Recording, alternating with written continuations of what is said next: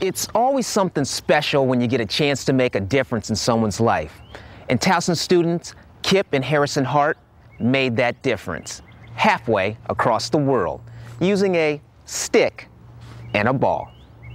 Joy, our former au pair, works at the Waterberg Welfare Society with these orphans that are all either, infected or affected by the HIV virus. Well, she asked us if we want to play soccer, and we agreed to it, to play with them, but instead to play lacrosse. We just thought we would bring a lacrosse over there, the sport that we love over in America. So Kip and Harrison brought lacrosse to an orphanage in South Africa, but it wasn't easy. They figured it would take about $20 to give each kid a stick and a ball.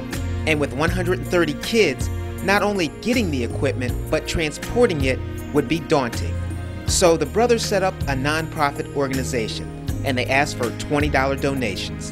And then, with the help of Sports Her Way, who sold them the sticks at cost and gave them the balls, this dream became a reality.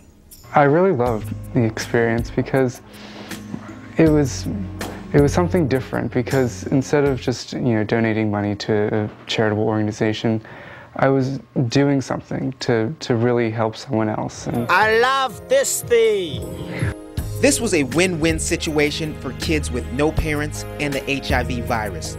They had something that no one else had, and they were special. For Kip and Harrison, they felt special too. The best thing really was just seeing the smile on their faces, and it was just awesome to know that you could do something like that to help them. And a mom couldn't ask for more from her kids. As a parent, you always want your child to realize how lucky they are.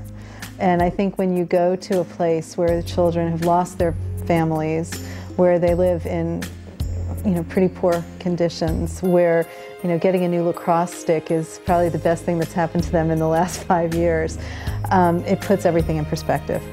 But from Kip and Harrison's perspective, they want to do more. So they're going back to South Africa later this year.